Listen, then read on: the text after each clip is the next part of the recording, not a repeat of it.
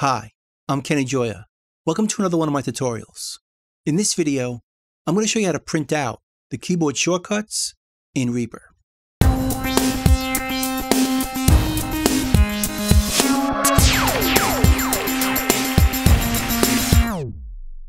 As you probably know, everything you want to do in Reaper involves actions.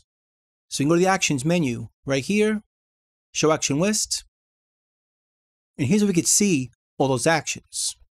But if you notice, a bunch of them have keyboard shortcuts assigned to them. And we could change them at any point. Just choose them, go down here, and add a keystroke to trigger that action. But to make it easier to remember them, you might want to print them out. But first, if you want to see them all in a row, the ones that are assigned with keyboard shortcuts, just go right here to the column, and we could view it based on those shortcuts. From Tab, Shift Tab, and so on, every keystroke assigned to an action shows up here in order. But again, we might want to print these, and we can't print them from this dialog. So let's close this. Let's go to the menu under Help, and we'll choose the option over here, Key Bindings and Mouse Modifiers. And if we choose that, it's going to open your browser with the keyboard shortcut list. And it starts off with mouse modifiers. So these are the actions that are going to be performed when you hold down these modifiers, along with your mouse. For zooming, for scrolling, for our media items, for dragging them, for double clicking them, and so on. But I'm not going to print these out. I'm just going to focus on the ones down here. Section Main. So I'm going to select the text like this and drag down to the end of it over here.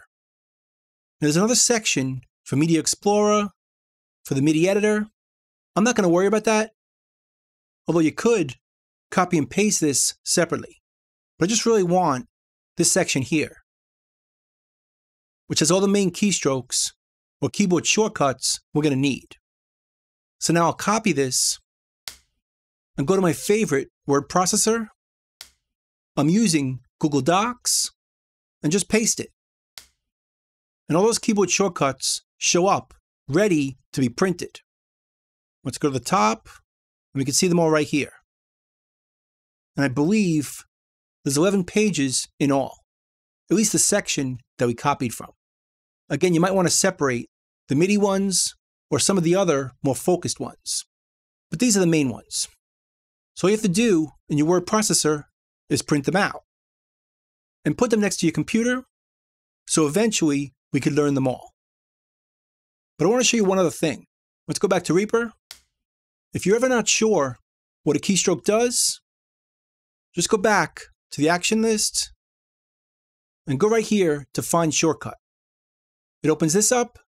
Just type a keystroke like V, and it'll go right to that action. By typing V, it's going to toggle the track volume for any selected tracks. So if I select this track, hit V, we can see the volume envelope for that track. Let's type P, and right down here, it's going to open up the pan envelope. So if I type P, here's the pan envelope for this track. And it toggles it. So we can hit it again, and it closes it back up. So this is a great way of figuring out what our current keystrokes are doing. But it's a good idea to print them out just to see what's available to you. And keep in mind, there's a lot more than the ones that currently have keyboard shortcuts, like these.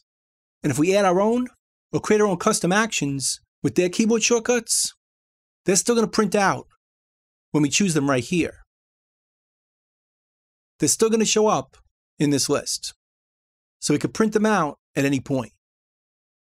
So that's pretty much it. That's printing keyboard shortcuts in Reaper.